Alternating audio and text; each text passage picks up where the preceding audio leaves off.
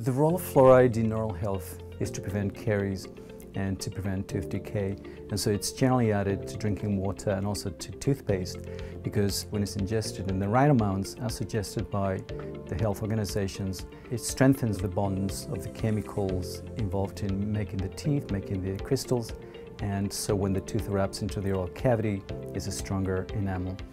Dental fluorosis is a developmental defect that affects tooth enamel, and it's caused by the excessive ingestion of fluoride during childhood and results in pitting, results in poor mineralization, increased porosity, all of which increases the risk of caries and tooth decay. Our study provides a novel mechanism to understand fluorosis. We're focusing on how the enamel cells handle the stresses associated with fluoride.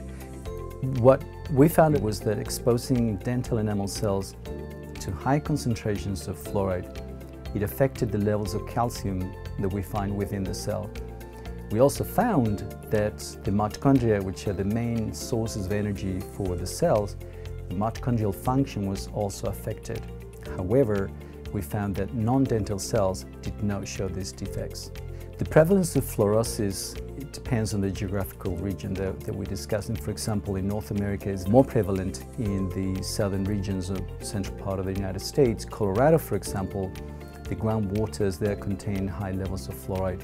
We use high concentration of fluoride in our experiments because we wanted to mimic in vitro, so in a cell culture dish, the equivalent of what would it be for a person or the cells of a person living in an area with high levels of fluoridation in the water.